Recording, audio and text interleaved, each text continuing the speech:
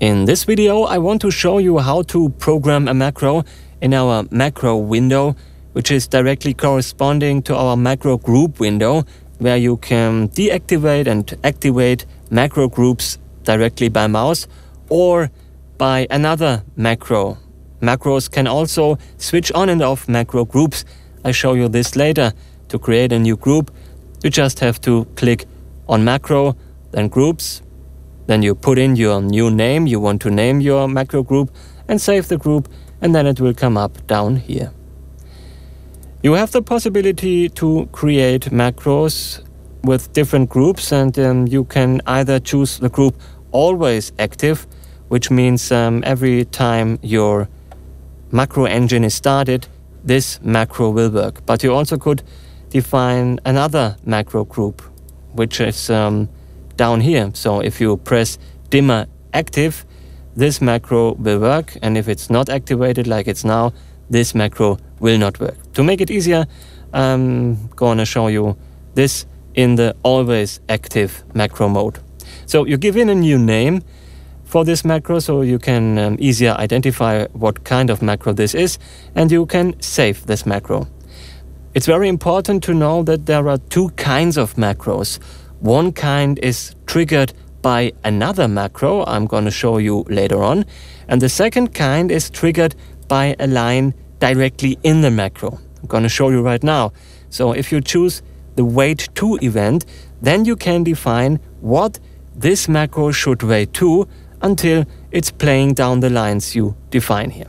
So I do a right click into this area, and then you can define a trigger. You have the possibility to choose on ATEM's first and second ME every kind of source you got, for example bars or the cameras, the media player, the super source. You can use this as a trigger input, and at the end you got the possibility to choose 3 different modes of camera 1 in ME1, for example. So there's a possibility to choose PGM full. That means if you bring camera 1 directly to the program of ME1, this is the trigger. But you also have the possibility to choose PGM fade. That means if you bring camera 1 in the preview of your ME1 and you push the T-bar just a little, this camera 1, which is now red, is the trigger. And the third possibility is the preview mode. So if camera 1 is in preview, so right now, this would be the trigger. To make it easy, I take the PGM full program for my trigger. You also could use, as I said, the second ME, and you can choose the transition effect like dip, mix or DVE as input, as well as NT. That means that's the layer, background, key 1 and key 2.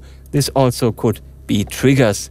And you have the possibility to use external switches, which are connected to one DDTech board as an input. Back to our example, I choose the ATEM ME1, the source camera 1, as a trigger. And if I'm now saying OK, the program says, OK, there is already an existing event which has exactly these parameters. And it's called ATEM M1 Cam1 PGM full. So I could have chosen exactly this command by right-clicking and just choosing it of the events. Here everything comes up that I ever created and saved. Okay, so this macro, which is called camera 1 PGM to ME2, which is in the group always active and which is just activated by this checkbox, is now waiting for the camera 1 coming up on the program of ME1. And after this happens, something should happen. I bring in a new line.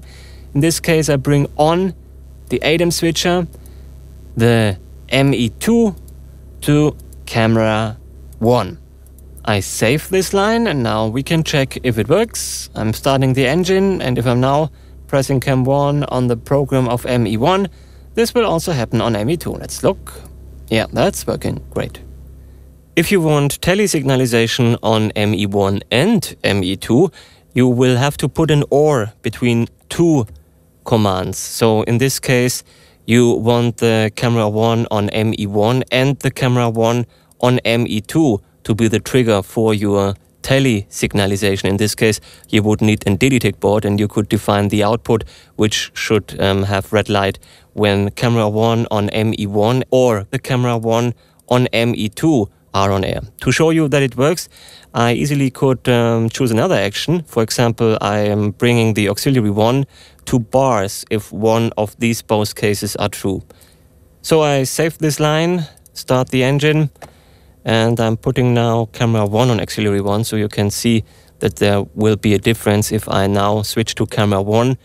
Auxiliary 1 will be again back on bars. I'm putting it again back to camera 1. And if I'm now switching camera 1 on ME2 to the air, this will again switch the color bars at auxiliary 1. So let me switch off the engine and show you some different things which can be activated. For example, I could say in the second ME that the mixer effect DVE should come up if camera 1 is switched on ME1. But this does not make sense. It's just to show you how it works. Bring in another camera, and if I now switch to cam 1, this will switch to DVE. Let's look if it works. Yes, that's fine. You also could use another layer effect. For example, the key 1 should be activated. Again, start the engine, other camera, and if I'm switching to this camera, the key 1 will be activated. You can see that's not a problem at all. I'm stopping this again. You could also say that auxiliary 1 should switch to camera 1. Or you could say that the DSK, the downstream key 1 or 2, fade in by auto or directly cut in by switching it to on air. To bring it off air, you just choose off ATEM, maybe DSK 1, and then automatically fade out, or directly switch it off. You have the possibility to choose the DDTech boards to switch it on. You've got different outputs, and then they can be switched on and also switched off, for example, with this kind of events. Then you got your HyperDecks, and you can cue next, play, record, and stop the HyperDeck. When you choose, for example, on-off, this will switch the DDTech output, for example, output 4, on and off.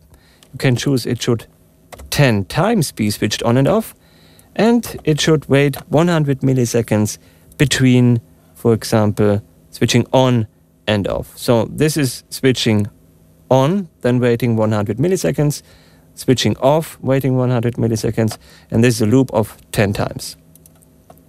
You have the wait milliseconds event. There you can define how many milliseconds the program should wait until the next line is played. So I can save this, and if I would have a line here and a line there, this line would directly be played, then there would be a wait of 1000 milliseconds, and then the next event would be played. I have the wait to event I just showed you up here. I got the wait to off event. In this case, the program is waiting until exactly this is off. I can also choose some different events, and if they are off, this is the trigger for the lines which are under here. I have activate macro group. As I told you at the beginning of this video, I can activate macro groups which are right here. I can choose them by a macro. I also could deactivate this macro group, and I could copy the fader. Maybe I could copy the mixer 1 fader to the second ME or into the other direction. Let me put this out. Want to show you I got some macros which are under the macro group para, and if I'm starting the engine, I can show you some things which are possible with this macros. So if I'm bringing this T-bar up, you can see it's happening on the second ME. In this case, my camera 1 to camera 6 are close-up cameras, and camera 7 and 8 are wide cameras, which shall not come up to the second ME. The rest of the cameras 1 to 6 should come up to the second ME. It also works with the preview, so I can preview camera 2. You see, this is also in preview, and if I fade over, the same will happen to ME2. But if I now choose to bring camera 7 on air, I bring this to preview, and as you see, this is switched, the preview is switched to camera 2, which is the last active camera in ME1. And if I'm now bringing this over, on the first ME, this will come to camera 7, but on the second ME, it will stay on this close-up camera. To come back, let's say, to camera 3, I choose camera 3, and this will come to both, because it's a close-up camera. So on the first ME, I'm coming from camera 7 back to camera 3, and on the second ME, from my camera 2 to camera 3. Okay. Back to the program, I'm stopping the engine and show you the rest of the command lines which are possible. I got the cut function where I can do the same as would happen if I pressed on cut down here. This could be activated by this macro on the first and the second ME. Also could choose cut to auxiliary. That would mean that the ATEM ME1 would be switched to the same source that is selected in auxiliary 1. Let me show you what this means. So if I'm pressing camera 1 on my switcher right here, I could say I want on ME2 the same be switched that is in auxiliary 1. So that would mean if in auxiliary 1 there would be color bars selected, every time I would, let me real quick save this to show you. If I'm now pressing cam 1, this will come up to bars right here. Look, if it's happening, yes, that's no problem. So you easily can see what is meant with this cut to aux. You have the possibility to choose auto. So you can choose auto for ME1 and 2, and that means exactly the same, which is happening when you press auto on this ME.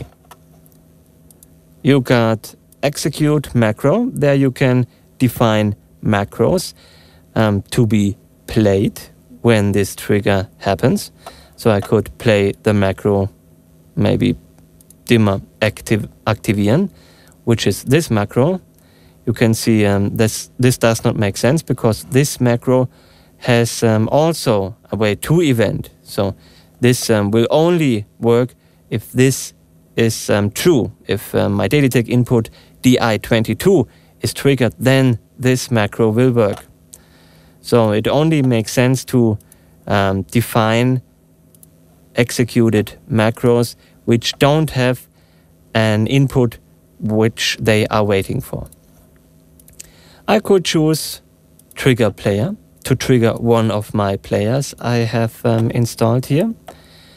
I have the possibility to queue a clip. There I can choose any clip which is read out by your player. I show you in another video. And at last I have the line queue next clip. I have just to define which player should queue the next clip, and then this would queue the next clip after the clip which is active right now.